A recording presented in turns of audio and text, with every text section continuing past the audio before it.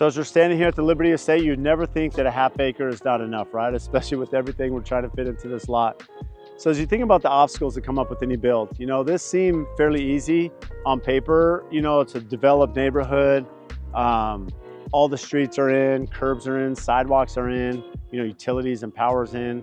And so as a template, like most everything's there from a build perspective.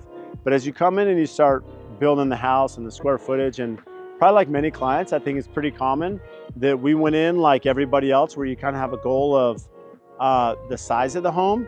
And then as you start laying out kids' bedrooms and living and, the needs versus wants, which is very common, the house tends to grow bigger than you had expected, and you have to scale that back.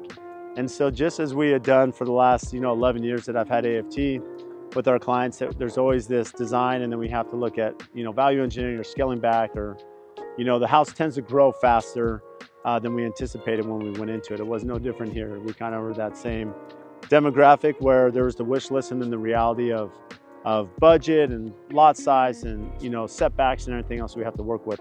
But a couple obstacles that are really important. As we were digging this was farmland previously. And so for us, it's a mandatory requirement for our clients. We do a soils report. And what ends up happening, there's some variation in the soils report, but typically we'll have an engineering company come out and they'll bore and they'll take these samples, core samples.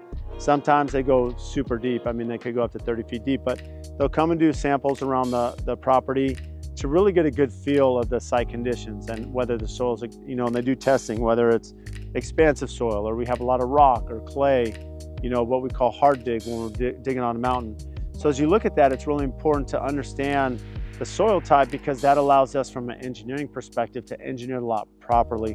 And more importantly, when we work on excavation and grading, that if we have to over excavate, which means we're taking out native soil, we're taking dirt that's here and we're bringing in better soil that's less expansive. And so in this case, we had a certain amount of expectations of dirt that we were gonna dig down, over excavate, remove off the property, and then bring in clean soil. Problem is, there were some areas that were not core sampled, because we're not core sampling the full half acre here. And we had some dead zones. And what I mean by that, this was an old farm and it had to have been used as fill. I don't want to say a dump because it wasn't trash, but it was just soil that had been used and turned and was not really good soil. And we had a couple spots here that were going to be an issue. And we had to actually dig more out. So we had some not big, but we had a couple decent holes here of dirt that we had to remove and bring in fresh soil. So that's one of those things that was not known, and we had to work around that. So then that way, when we build the house and we're compacting and we're doing, the slab itself, that we don't have any issues there. As I mentioned in a previous video with the retention basin here for the soccer field, you'll see that that's, I'm 6'2", and that's over my head. And so that went a lot deeper than we originally planned. And the reason being is that I mentioned that, we looked at the water and we wanted anything flat. That was part of it. More importantly, here was the bigger factor. You'll see the swimming pool behind me here. And as we were looking at depth of trees that we're putting in, like in the planters here, and how those roots would take into the ground and the depth that those grow over time. So as you're looking at the trees that would be installed, as you're looking at the pool plumbing, we had to make sure that those French drains are below all of that, so that over time we don't have an issue with trees coming down into the plumbing system and that being a warranty issue later. And so because of that, we had to dig the trampoline basin and the retention basin deeper so that we could bring our site drainage even deeper and be plenty clear underground. The other big thing that was not planned is originally our plumbing was going to come off the back for the pool and shoot around to the pool house. We're actually taking a longer jog. And the reason being is because, again, we're going to have some trees on this side, and we didn't want the pool plumbing that you can see is fairly shallow. I mean, it's not tremendously deep by any trees. And so by running it in this tight area between the sport court and the pool house, now we don't have any, we won't have any intersection between the plumbing and any greenery that were installed.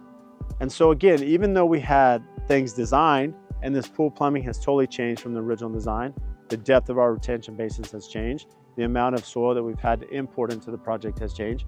These things are moving targets, right? And it's really important, despite we had so much planning and pre-construction for this project, But nonetheless, it's really important to think about all the details, and hence the reason we're putting the swimming pool in now. As you think about lot configuration and where things are running, it's really important to compare and layer the landscape plan, the civil plan, the house itself, and understand the end use so that we can design properly and not have any issues from electrical and landscaping and plumbing and everything that's going to be underground. So then that way, as we move forward and live in this home and maintain this home, it's going to be ideally somewhat maintenance free. We're not going to have to worry about hassle in the future 5 to 10 years, you know, as everything grows in and becomes more lush.